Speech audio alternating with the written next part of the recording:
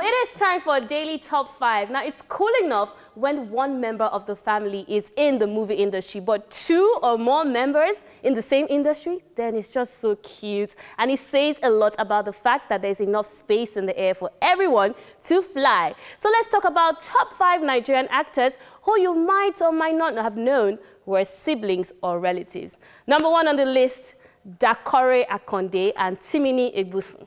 Now, Dakore hit the movie scene in the late 90s and rose to prominence in the early 2000s. And she was very popularly known back then for her bad girl roles rather, in a number of movies. Now, due to her talent, it did not take her time before she became an A-list actress in Nigeria. As if we didn't have enough of one of the Egbusons, another cute and talented sibling, Timini, showed up and just stole our hearts away with his superb acting roles. Initially, most people didn't even realize that he was Dakore's brother, but yes, he is.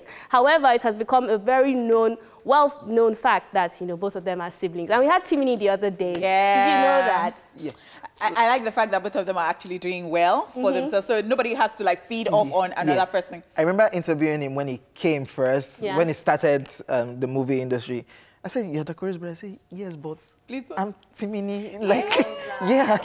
Focus on me. I understand that thing. I'm Dakore's respect brother. for Dakore. There are times when I'm on set and I see him, when she's acting, well, on Castle and Castle, he was there most times. He was just there watching her, learning from her, very supportive. So I love their relationship. It's so That's sweet, so sweet. honestly. And then I've seen them act together too, I think in 50.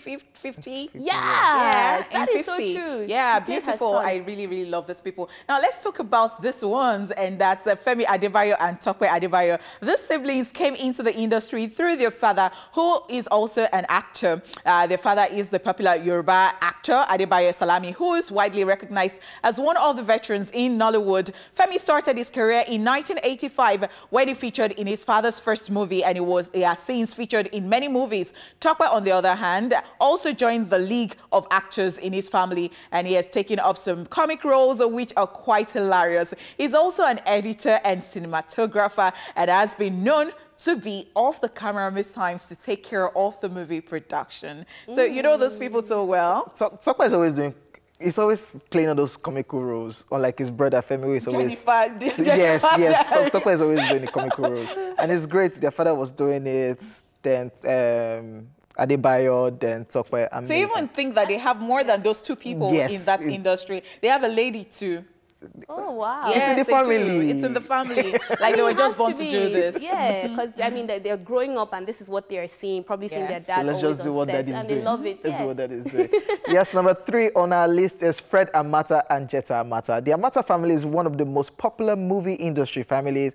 It all started with their father, John Ifogale Amata, who was the first African to shoot a celluloid film, Freedom, in 1957. It was also reported that his mother was an actress in the past. Fred came into limelight in 1986 for the film Legacy and has acted in several movies after. He has been the president of Directors Guild of Nigeria since 2016. Jetta, who is the nephew to Fred and son to the actor Zak Amata, also joined the movie industry, produced and directed his first movie at the age of 21. Yes, he has since produced quite a number of blockbuster movies. Jetta Amata is that guy. Yeah. Jetta Amata. Fred Amata is the guy. I'm connecting more to Jetta because Jetta is the new school Amata and directing. Then Fred and Zach and the rest. And yes, it's also in the family because it's also in the family. His ex-wife Agatha Amata also is a well-known TV presenter, media person, and also owns a TV station. Crazy, so man. it's just there. Crazy. Okay. Oh wow! 4th on our list is John and Empress Njama. Now, John hit the movie scene in the 90s and he was popular for the comic role he played in Fuji House of Commotion. Now, the actor has since acted, produced and directed quite a number of movies and drama series. Empress also joined the industry in the late 90s and became prominent in 2004 for her role in the movie Missing Angels. She has starred in several movies after that and she went quiet after that, but she's back in the game. Fuji House of Commotion was so lit. I used to follow it like, ugh. I love these two people. If you watch, was John Ijama in Checkmate? No. Was he? Yeah. Yeah. What? Checkmate? Yeah. Yes. Okay. And you know, and they also have a brother, Aquila. All right. And so I used to see Johnny in school. And he was always in P theater. It was the dramatic arts, department. And so, you would always see all of these people. Like, I wondered how they did it, that they would leave school. And so so there were a lot of them. There was somebody who used to play the role of Miss Pepeye in Papa Jasco. Yeah. I've forgotten her name. So you see all of these people. So I knew them. So I would always just sit down somewhere and just watch these people like.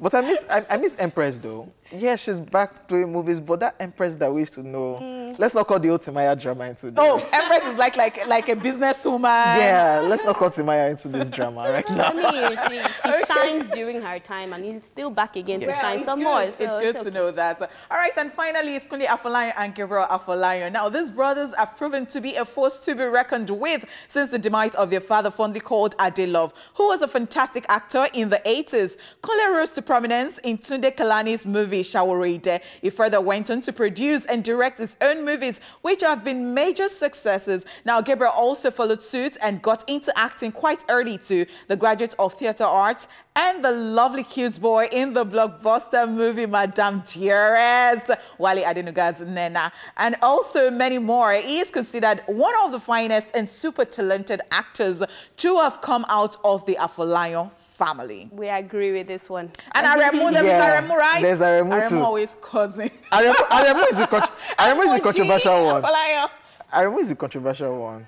Wow, gosh, like they have a lot of them. So it's like starting when the father does this. This is what daddy is doing. What do you want to be in future?